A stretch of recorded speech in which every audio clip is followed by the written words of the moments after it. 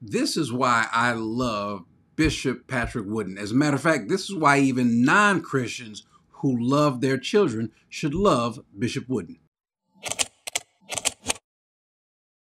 Bishop Wooden has decided to take back and to reclaim, one, the rainbow, but then just the month. If somebody's going to have pride, it should obviously be us, being proud not of ourselves or who we are, but who we have. That is Jesus. This opportunity to speak, and I want to take the time to first wish everybody a happy Jesus Pride Month. For the month of June, we have designated this month to Jesus Pride because we love the Lord and we believe in biblical principles, and we're glad to wish you a Jesus Pride as you wish the rest of us a Pride, happy Pride Month. Now, I'm standing before you today as a grandfather. I got to have wonderful grandkids. As a grandfather myself, a slightly younger, probably less mature, probably a little bit more adorable looking grandfather than Bishop Wooden is, I can certainly concur, and I wholeheartedly am with him in recapturing this month. This should be bothersome to anyone with children. You can't even let children be children. I have one who is in the age group of this book when Aiden became a brother.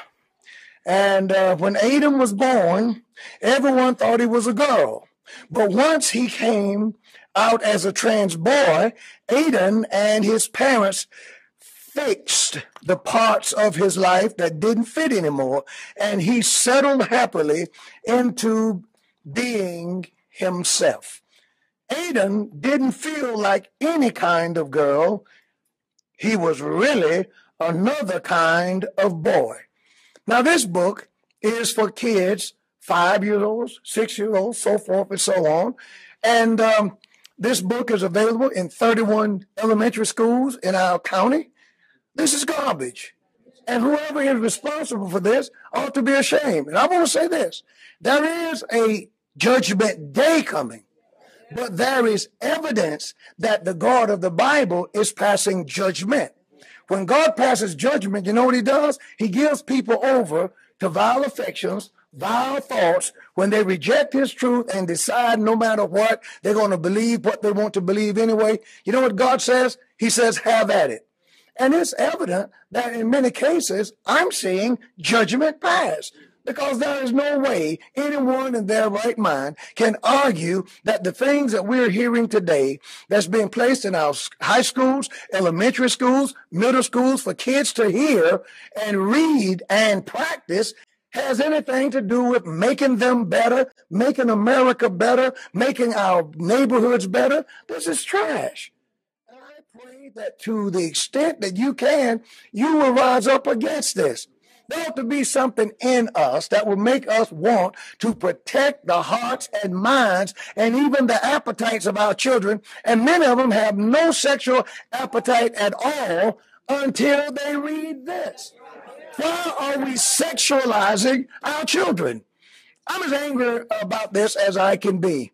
And I pray that you will consider our words and give our children a chance. They're not sex toys, and they're not your kids. We want to leave raising the children to the parents. Thank you very much.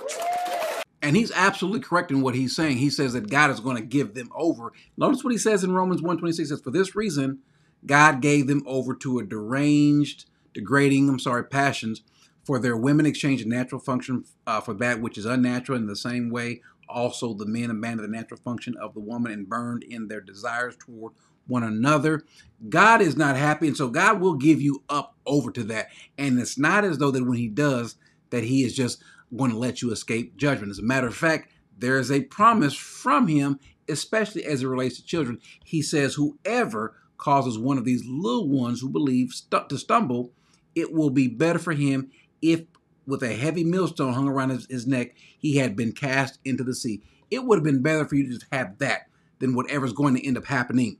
And so I thank God for someone like Bishop Wooden. I pray that more like him step out, that make their voices known, heard. This is a time where we can't let someone, one, co-opt the rainbow, and we know what it means, and then also not give what we are proud of ourselves, which is Jesus. Amen.